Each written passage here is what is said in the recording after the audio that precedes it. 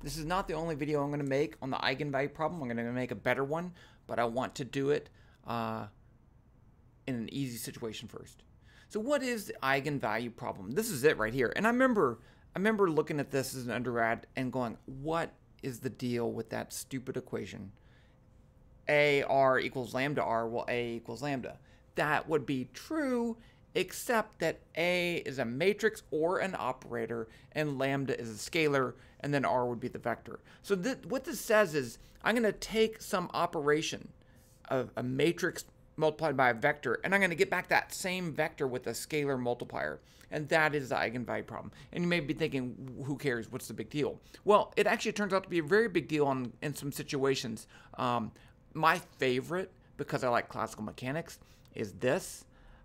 I omega equals L.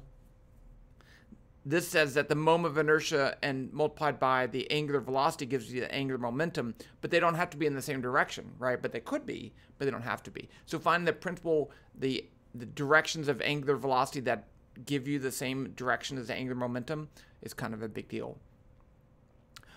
It also shows up in normal modes. So if you had multiple things oscillating and you want to find the modes that they oscillate in some standard way, that's an eigenvalue problem.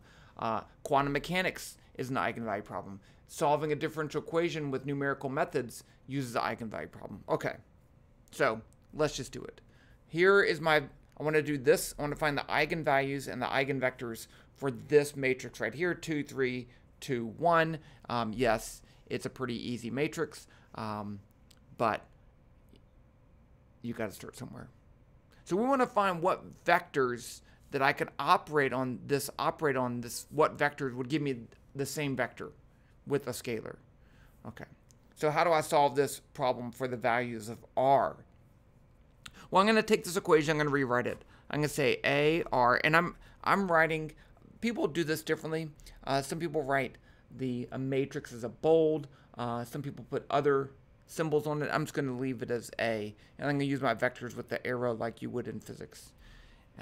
I'm going to write this as lambda, which is just a scalar, times the identity matrix times R.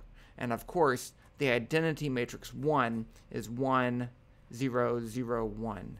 So if I do that, I get the same thing, right? I can operate 1 with R, and I get the same vector. So that's fine. I didn't really change anything. But now I can subtract this from both sides, and I get AR minus lambda 1R equals 0. And that is the 0 vector because it's still a vector solution. But now I can factor out this R, and I get A minus lambda 1 R equals 0. So how do I solve this equation? Well, I could have the solution where R is equal to 0. We call that boring, right? Because if this is 0 is equal to 0, then duh. So the other way is to say that this thing has to somehow be 0. And one thing we can do with that is to say the determinant of this is 0. So let's write out this 1 minus this A minus lambda 1 is just going to be this. 2 minus lambda, 3, 2, 1 minus lambda. And I want to take the determinant of that instead of equal to 0. And then that will give me my eigenvalues lambda. So let's try that out. I'm going to write it on another piece of paper because I'm running out of room. I want to have plenty of room. So I want to take the determinant of 2 minus lambda, 3, 2, 1 minus lambda equal to 0 instead of equal to 0. So if I do that, let's take the determinant of this 2 by 2 matrix, and you'll notice I'm doing 2 by 2 matrix because I'm not crazy. Okay, I don't want to do a 3 by 3. Nobody wants to do a 3 by 3. Nobody wants to do a 4 by 4. So we're going to use Python I'm going to show you how to do this in Python too, because 2 by 2 is okay, but after that it gets bad. So to take the determinant, I'm just going to take this times this minus this times this instead of equal to 0. So I get 2 minus lambda times 1 minus lambda minus 6 equals 0 because that's 3 times 2. Now I want to find the values for lambda, so let's multiply this out. I get 2 2 times 1, minus 2 lambda minus 1 lambda plus lambda squared minus 6 equals 0. And so I can write that as, I'm going to combine this together, and I'm going to write it lambda squared minus 3 lambda minus 4 equals 0. I just combined those two. I combined those two. Now I have a quadratic equation. You can use the quadratic formula if you want to solve this. That's fine. But you can also factor. If you can factor this, it's just a little bit easier. The quadratic is factoring. Okay, there's no difference. But if I write this as lambda, just by guessing, I need something times something gives me -4, and something plus something is equal to -3. Well, I could use -4 and 1. So -4 lambda plus 1 equals 0. So then if I have -4 times 1 is -4, and then when I add these together, I get -3. So this tells me that in order for this to be true, lambda is equal to 4, we'll call that lambda 1, or lambda 2 is equal to -1. So we have two eigenvalues. Those are our eigenvalues. But we need to find our eigenvectors. Okay, so to find our eigenvectors, what we're going to do is let's start with lambda is equal to 4. I'm going to put this back into my equation, and then I can go from there. So I'm going to do this the way that we did it, the way that I like to do it. So let's go back over here and say AR equals 4R. Ooh, focus. Okay.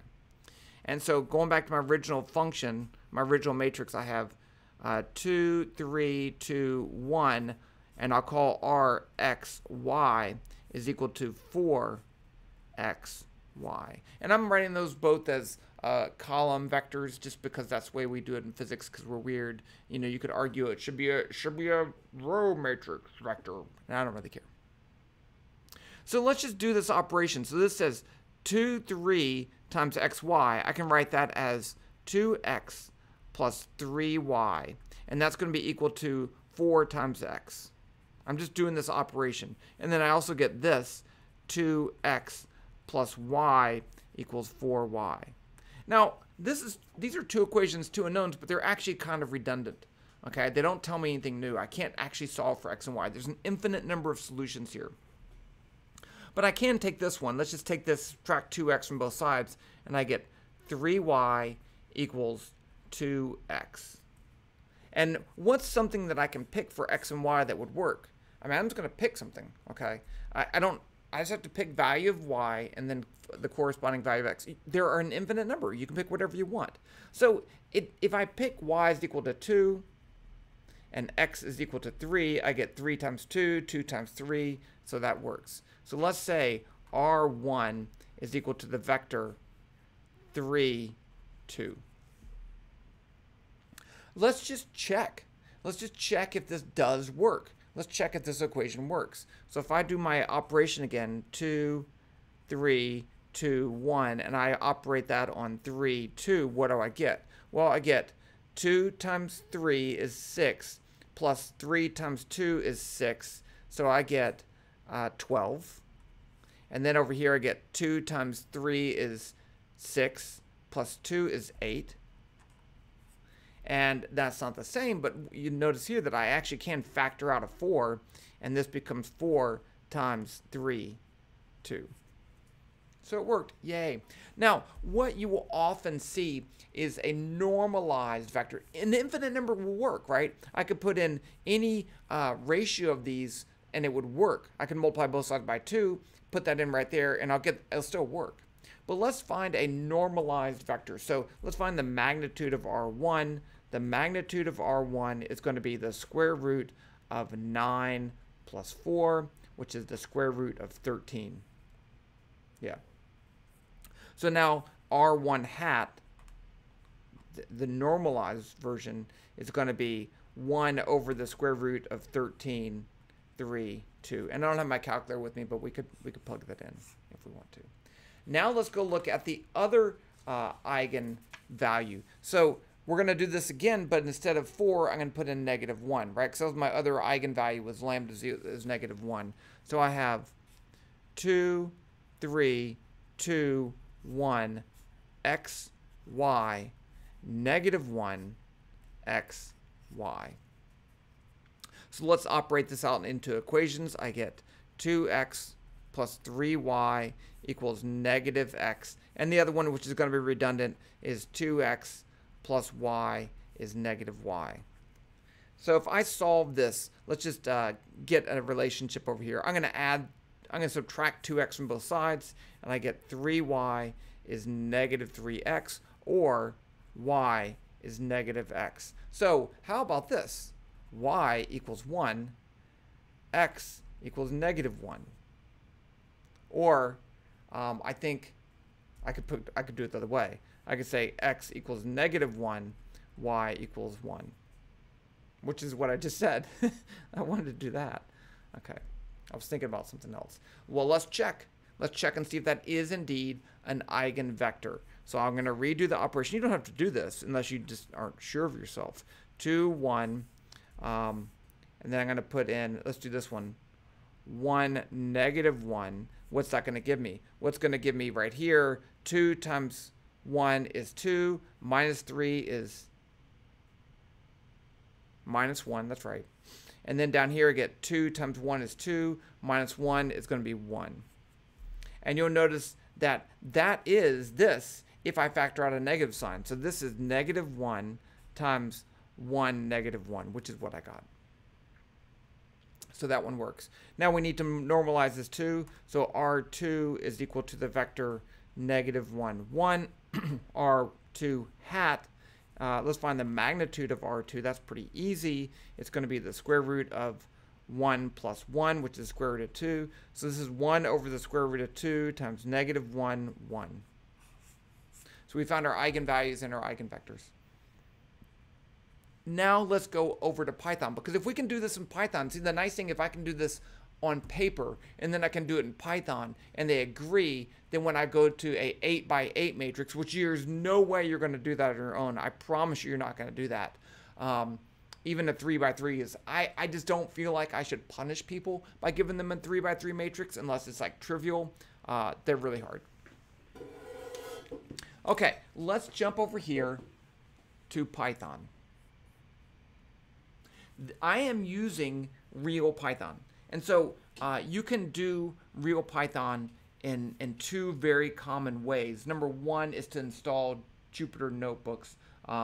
Anaconda is a great place to do that. And the other way is to use Google Colab, which is an online Jupyter notebook, which both of them work fine. I'm going to use this one.